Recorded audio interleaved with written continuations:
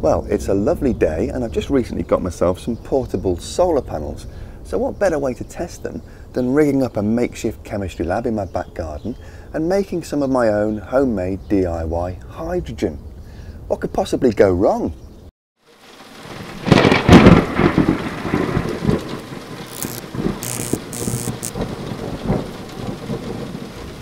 Hello and welcome to Just Have a Think. So what's going on and how do I propose to make my own hydrogen? Well, the plan is to do it via electrolysis. I've got my plastic container here with 2 upturned bottles of water and another larger bottle of water here, both of which have got a few tablespoons of baking soda in them, and the baking soda is just there to make the water a better electrolyte or a conductor of electricity. So I'm going to pour this water into there, take the caps off those bottles to keep that water in there, and then I've got these 2 pencil refill leads. They're basically sticks of graphite, and they're going to act as our electrodes, one negative and one positive, which I'll get up inside those bottles in a moment. And then I've got my portable solar panel, which is my source of renewable energy. Unfortunately, these panels come conveniently with their own crocodile clips, and I can plug it in whenever I'm ready. And these clips are going to go on the end of these electrodes to allow the current to flow. So let me get all that set up and then we'll press the go switch.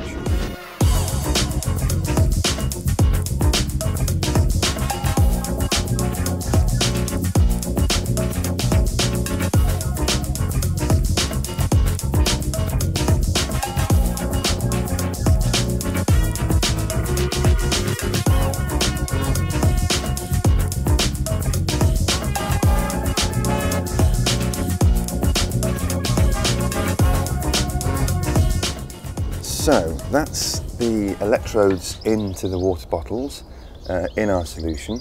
Now in theory, as soon as I plug this end of the wire into this solar panel, we should start seeing gases bubbling up into those bottles. Hopefully twice as fast in this one, which is the negative electrode, than in this one, because there's 2 hydrogen atoms for every oxygen atom in water, so twice as many ions or electrons are going to be going into this bottle as they are into this bottle. So let's plug it in and see what happens. So that's going to take a few minutes to do its thing and fill up the bottle and push all the water back out into the solution. I'm going to go and mow the lawn, come back in a few minutes and we'll see how we're getting on.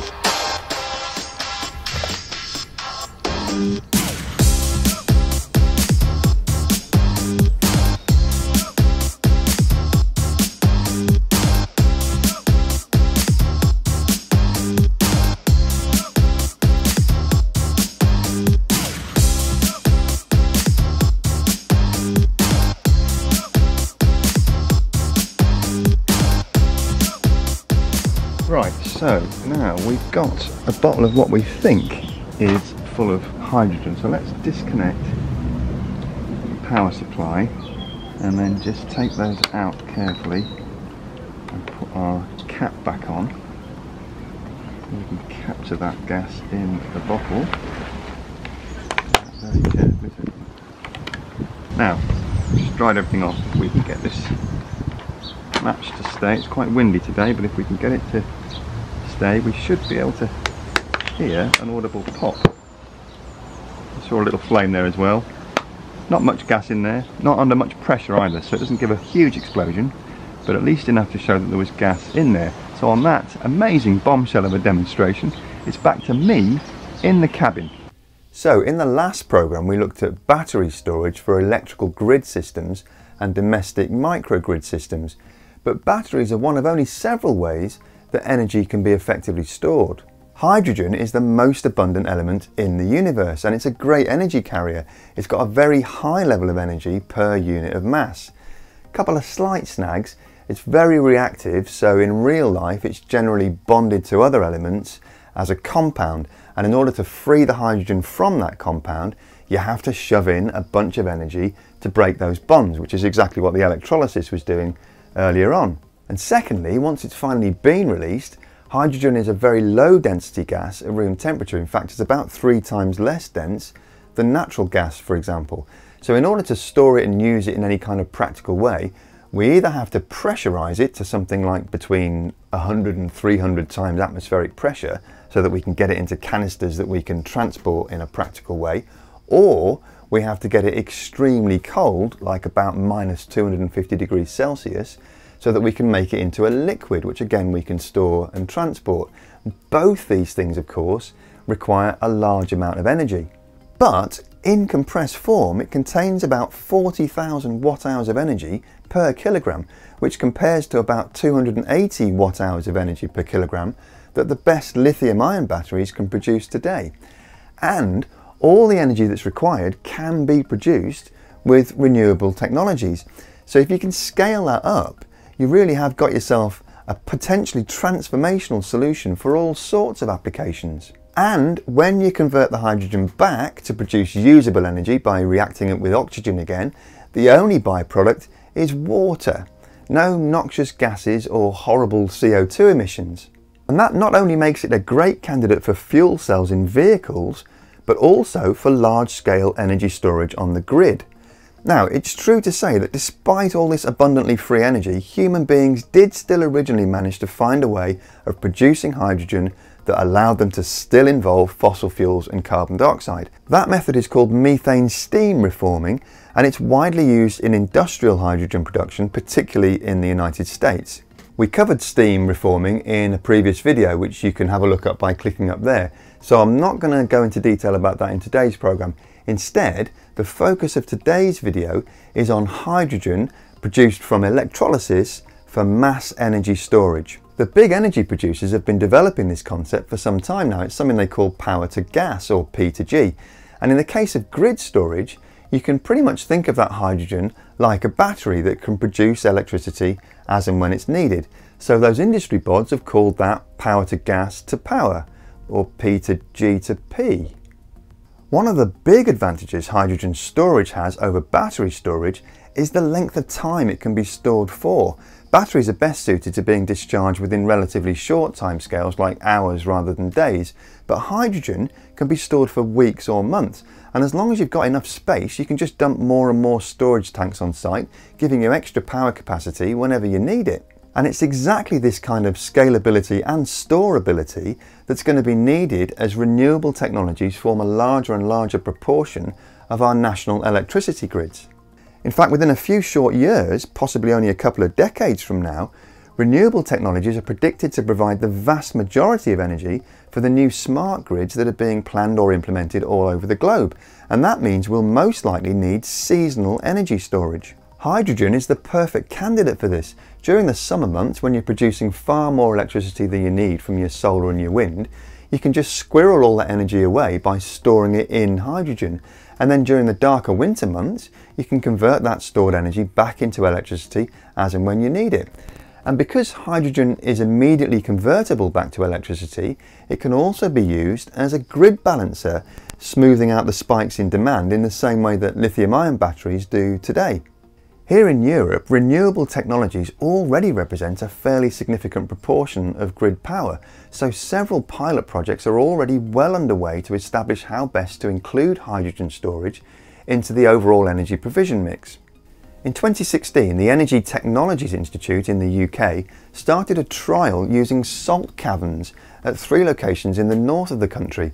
Salt caverns have been used for many years to store various types of gases for the chemical industry, like methane and chlorine. So using them to store hydrogen seems like quite a smart move. Some of these caverns are extremely deep, perhaps as high as the Eiffel Tower, and in some cases exceeding 1 million cubic meters in volume. Hydrogen gas gets pumped in at high pressure, and then when extra electricity needs to be generated for the grid, the gas is allowed to flow out over a turbine. But it can also be fed into the existing gas pipelines for domestic heating without any alteration to the system, and that makes it a very alternative substitute product to facilitate the phase out of natural methane gas heating for our homes. More about that in a future programme. According to this report by John Parnell for Forbes Online, a similar system of around 100 megawatts has been installed in the United Arab Emirates, and projects are also underway in Australia and of course in China. But it looks like, at least on this occasion, China doesn't win the accolade for biggest hydrogen storage facility in the world. Nope, that prize goes to a project in Utah in the good old US of A. There's a lot of salt in Utah and Mormons. The project, run jointly by Mitsubishi and salt cavern owners Magnum Development, aims to achieve a 1 gigawatt power rating. The Forbes report tells us that Mitsubishi has developed a gas turbine for power plants that can operate efficiently with a mixture of natural gas and hydrogen. It has sketched out a technology roadmap that will eventually see a gas turbine using exclusively hydrogen. If the electrolysis used to create the hydrogen is powered by renewables, then that hydrogen can be considered a renewable energy source. These storage technologies look like becoming essential elements of the smart grid rollout as we strive to move away from harmful fossil fuels as fast as possible. Let's just remind ourselves how far off we are from meeting either the 1.5 degrees Celsius or even the 2 degrees Celsius targets set out in the 2015 Paris Agreement. This chart shows our global CO2 emissions in gigatons per year. The curve is currently going in a relentlessly upward direction, leading us to 4 or 5 degrees of extra warming by the end of the century. It actually needs to start going in the opposite direction in a very short period of time, and it's radical new technologies like hydrogen storage that'll help achieve these extremely challenging goals.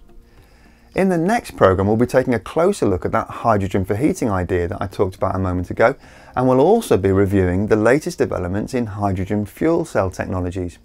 That's it for this week though. Please do give us a like and a share if you found the programme useful and informative, and a massive thank you to the nearly 1,000 new subscribers who've joined the channel just in the last 7 days. Your support really is hugely appreciated. The more subscribers we get, the more visible we are to the YouTube search engines, and the more people get to hear about the climate challenges and solutions that are being worked on around the globe. If you haven't already subscribed, it's dead easy and free to do that. All you need to do is click on that link there. As always, thanks very much for watching. Have a great week, and remember to just have a think. See you next week.